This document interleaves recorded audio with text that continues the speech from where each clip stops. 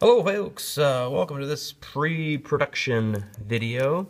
It's going to be a play-along at home or at school, so I want you to write what I'm going to write. The word I'm writing right now is pre-production. Okay? Anytime you're doing a big project like we're doing right now, making a documentary about someone's life, it's a big deal.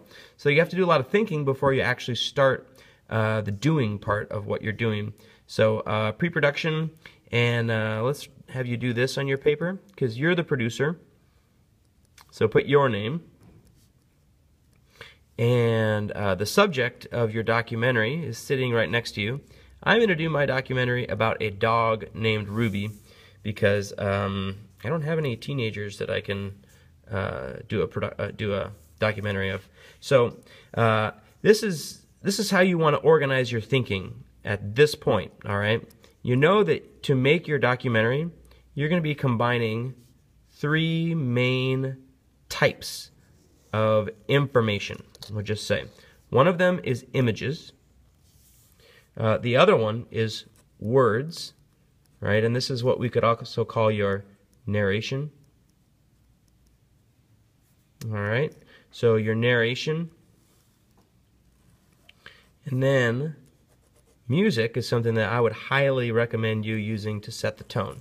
So you've got these three different things, and over here somewhere you've got your subject. And like I said, my subject is going to be a dog named Ruby. Now I'm sure some of you have already done this, but I'm going to give you this information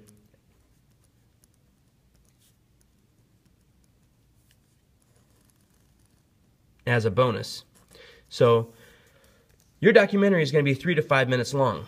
So how many words are you going to have to write? All right, so this is a very important thing, that what you're going to do, you're going to write those words out. You're going to write that narration out before you even before you even start. You're going to have all those words written. And the words are going to be dependent on the images that you're going to use. So part of your process, your thinking process, as you're developing these, is going to be to ask yourself what images you have and how that's going to fit with the words, and kind of go back and forth. But a big question is going to be how many, right? That's what you want to know. So how many words are you going to have to write? Well, I did a little experiment. I recorded my voice talking for 3 minutes at a good pace. All right, so this is another thing to think about, is your pace. And watch when you're watching Ken Burns, think about this. How do you manipulate your voice and the speed of your voice so that your message gets across? But I did a little recording of myself and then counting words, and a good pace is about 150 words per minute, which means that your complete documentary is going to be between, if you're 3 minutes, you're going to want to have about 450 words. Let's just say about 450 to 750 words that you're going to write, and you're going to turn in to me for feedback before your video is due. It's going to be next week sometime.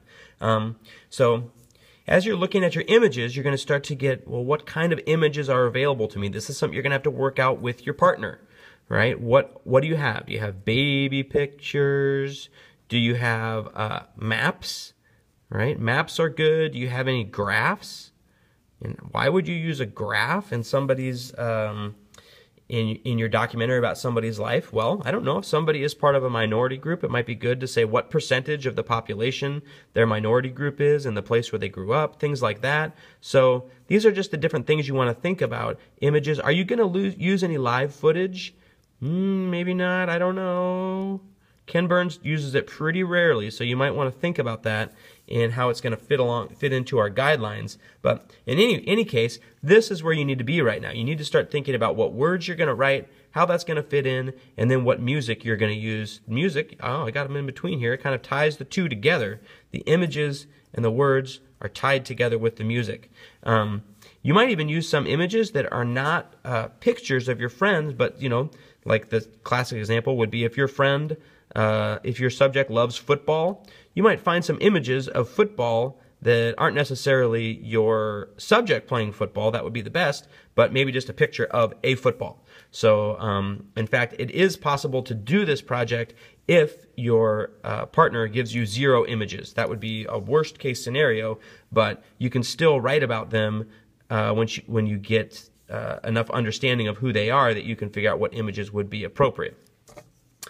The next thing I want to talk about is, so in creating this 3-minute documentary, what you want to do is you are going to want to use some subtitles.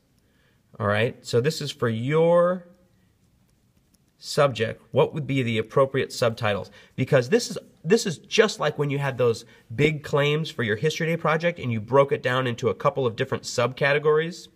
So you're going to want to, for your subject, you're going to want to have maybe 3 different possibilities of subtitles, subcategories. This is basically you're breaking your biography down into the significant pieces. You know, and 3 for a 3 to 5 minute documentary is good. So where does that come from? Well, here is our entry document, and that's probably a really good place to think about because each one of these questions here is so big.